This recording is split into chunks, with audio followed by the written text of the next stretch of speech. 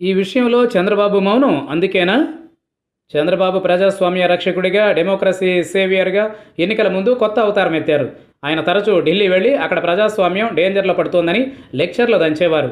మోదీ పాలనలో దేశానికి ఇబ్బందులు వచ్చాయని, అన్ని వ్యవస్థలు సర్వనాశనం చేస్తారని ఎలుగెత్తి అరిచేవారు. మోదీని దించకపోతే ప్రజాస్వామ్యం మనుగడ ఉండదని కూడా గట్టిగా చెప్పేవారు. తమకు ప్రధాని పదవులు ముఖ్యం కాదని, ప్రజాస్వామ్యమే ముఖ్యమని కూడా నొక్కి వక్కాణించేవారు. అటువంటి చంద్రబాబు ఇప్పుడు ఎక్కడా కిక్కురు మనడం లేదు.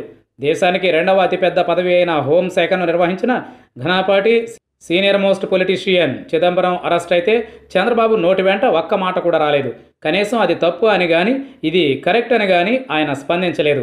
ఇదే చిదంబరంతో చీకట్లో కలిశానని ఆనాడు ఈనాడు కూడా చంద్రబాబు చెప్పలేదు. కానీ స్వయంగా చిదంబరమే అప్పట్లో పార్లమెంట్లో చంద్రబాబు గుట్టు బయటపెట్టి టీడీపీ తమ్ముళ్ల నోరు మూయించిన సన్నివేశాలు కూడా ఉన్నాయి.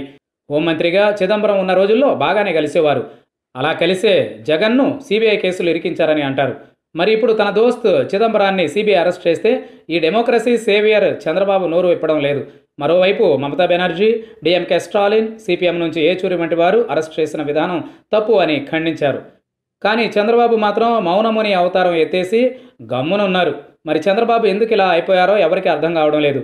ఇదే కాదు, నెల రోజుల క్రితం కర్ణాటకలో కుమారస్వామి సర్కార్ కూలిపోయింది.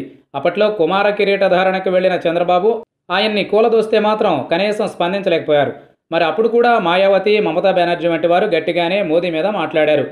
చంద్రబాబు మాత్రం డెమోక్రసీ సేవియర్ అవతారం చాలించారా అన్న అనుమానాలు నాడే వచ్చాయి.